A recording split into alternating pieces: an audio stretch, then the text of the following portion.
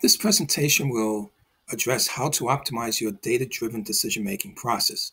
What you will learn is 1. How to develop a data model with business alignment in mind. 2.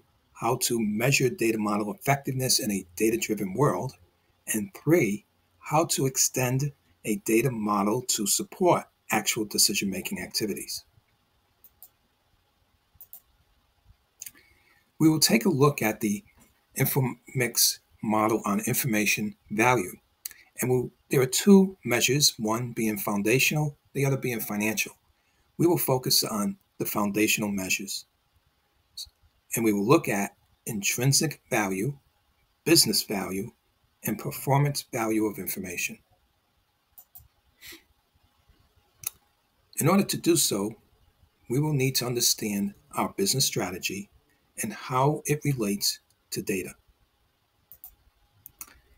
We will capture business strategy in the form of planning statements. In fact, we may have more than just one type of planning statement. Here's an example of a goal, an objective, tactic, or task. Each of these represent a type of planning statement. The best way to organize our planning statements is in this project strategy alignment worksheet. And we'll take a look at a retail business use case for that purpose. So if we wanted to look at what potentially our project goals and objectives are, we would see that we have a goal of consumer analysis. That is to identify the consumer demand for our products and services. We also see that we have an objective, define the market segment. We also can see that in order to obtain or meet the objective and the goal, we need some strategies. One strategy is to align the product promotions to the consumer behavior. Another strategy could be to align consumer desirability to our products related services. Yet another strategy would be to match the value-added services that we're offering to our consumer product offerings. Now, in order to understand whether or not our strategy is meeting our goals and objectives, we need to relate each strategy to something that we're going to call a key performance indicator. And that key performance indicator, in turn, will give us an idea of what data is required for us to measure how effective our strategies are. So here's one example to increase the consumer net promotional score from 7 to 9. Another example is to increase our promotion campaign effectiveness from 56 to 82%. And another one would be to overall increase our consumer satisfaction rate to at least 90%.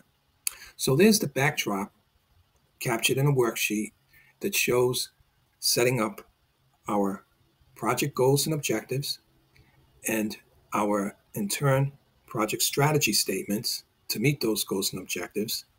And finally, our key performance indicators allowing us to gain insight into how effective our strategy is.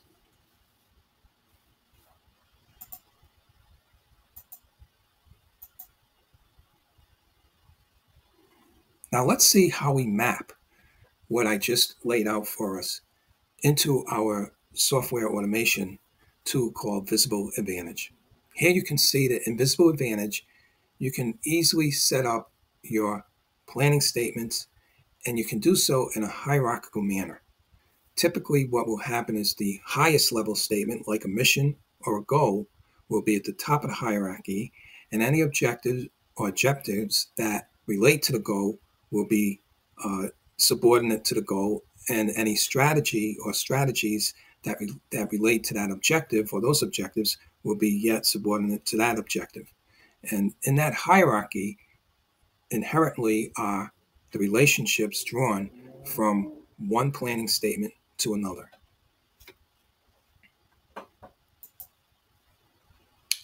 Once we've done that, then we are able to associate any one or more of our planning statements to any one or more objects.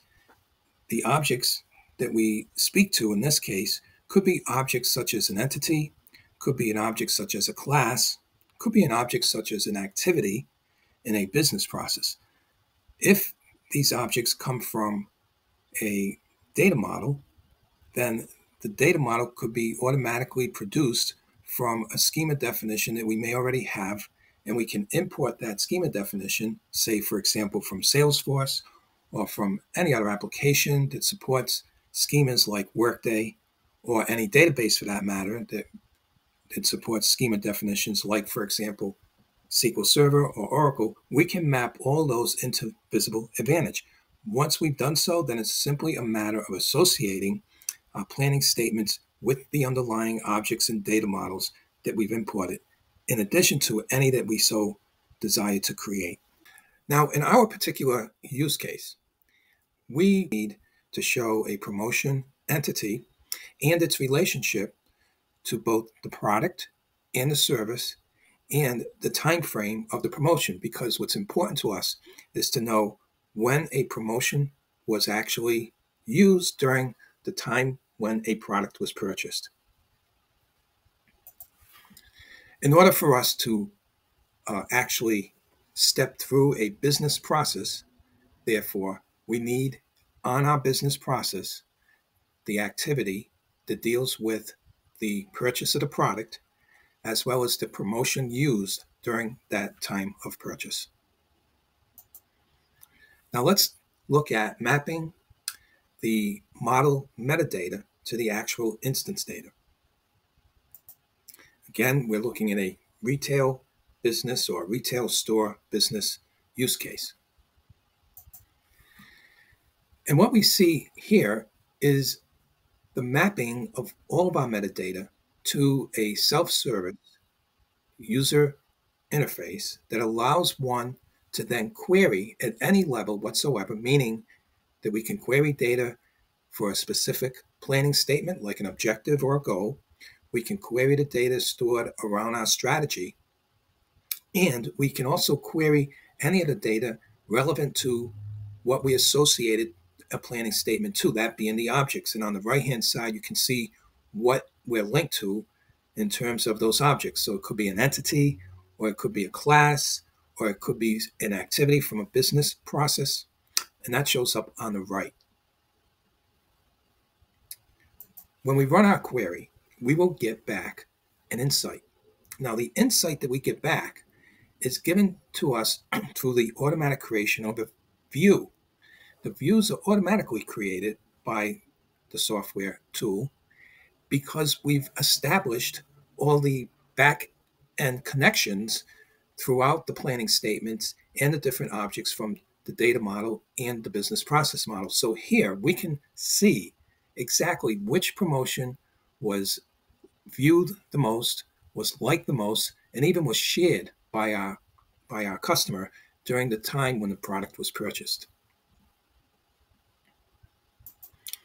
It's usually the case when we look at a strategy and we look at the data, the insight about that strategy, that then we determine if in fact we need to make a change. Having the software tool, it's very easy to do so. It's an iterative process, so we can go back into the tool and make any adjustments we need to make to the strategy or to what we're associating the strategy to, meaning that maybe we need to bring in an auxiliary data model from another data source, or maybe we need to make an adjustment in so much as what data we're looking at. So in either case, we make the adjustment in the tool, it saves our change, and automatically will map to the instance data so we can requery that data again. I'm happy to say that it's easy to get started. It's free. There's no credit card required. And the other thing I want to say is that we have these models and instant data set up across different industries. So here you can see we looked at the retail business use case, but there's the same setup for utilities, healthcare, travel and leisure, pharmaceuticals, e-commerce, supply chain, manufacturing, financial services. So depending upon what industry you're in, you'll be able to get started very easily with preloaded data and process models and use cases, as well as example instance data on the back end that you could quickly query. The beauty of it all is that You can get familiar with what's there now and easily customize it to your particular data and your particular industry.